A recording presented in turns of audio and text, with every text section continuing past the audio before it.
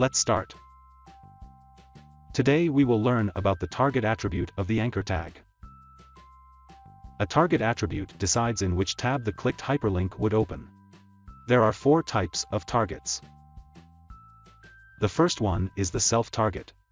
This opens the hyperlink in the same tab or the browser window. This is the default target type.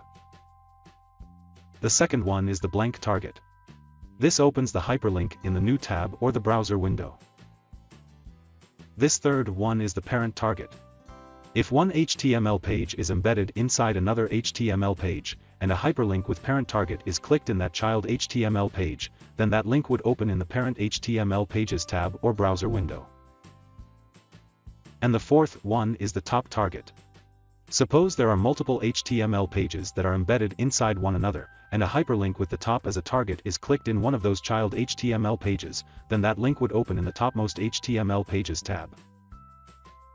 Let's see the code.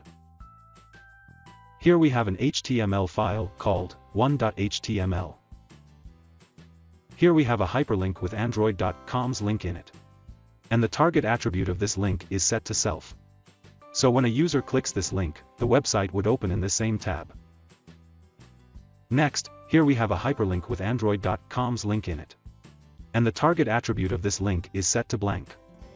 So when a user clicks this link, the website would open in a new tab.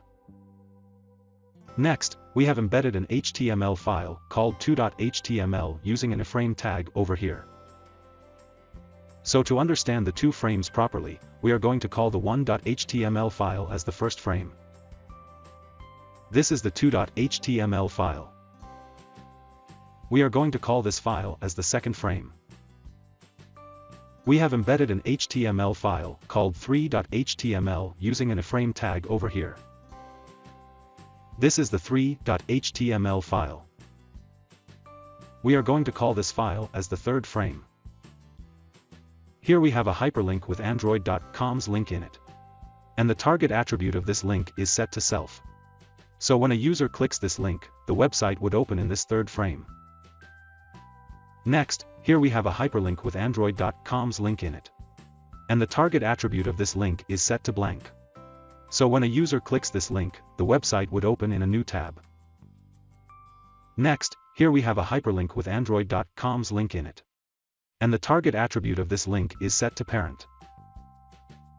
The parent of the third frame is the second frame. So when a user clicks this link, the website would open in the second frame. Next, here we have a hyperlink with android.com's link in it.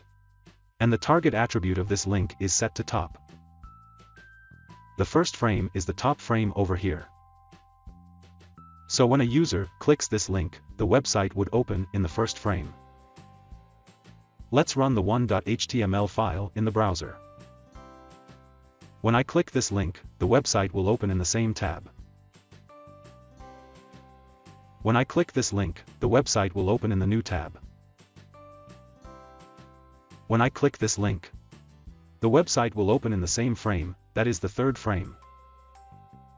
When I click this link, the website will open in the new tab.